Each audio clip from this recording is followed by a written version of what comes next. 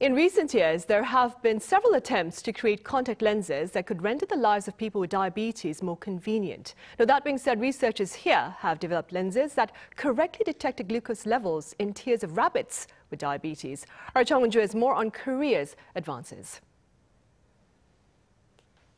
A South Korean research team has developed a type of smart contact lens that can automatically check blood sugar levels by just wearing them. A small device placed near your eyes while wearing the lenses detects your current blood sugar level and immediately displays it on a smartphone. This smart lens consists of an antenna, a semiconductor chip, and a sensor that can measure blood sugar. In order to quickly absorb even a small amount of tears, a hydrogel that has numerous small pores on its surface is filled with a nanocatalyst to increase reaction speed and sensitivity.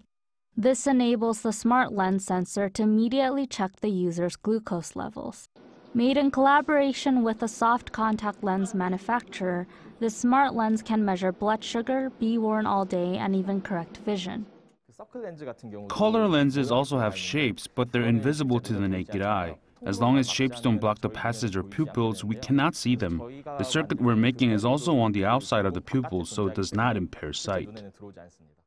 After conducting clinical trials and experimenting on rabbits, scientists have confirmed that the smart lenses accurately measure glucose levels just as well as conventional meters. We're collecting various safety and efficacy data required by the Ministry of Food and Drug Safety to conduct full-scale clinical trials and hope to commercialize the smart lens in 3 years after conducting the clinical trials within 1 year. The research team has also succeeded in developing LED smart lenses that can prevent retinopathy, a complication of diabetes, by allowing the developed lens to emit remedial light. They're also developing smart lenses that can directly administer corrective drugs to the eyes according to the blood sugar and measures.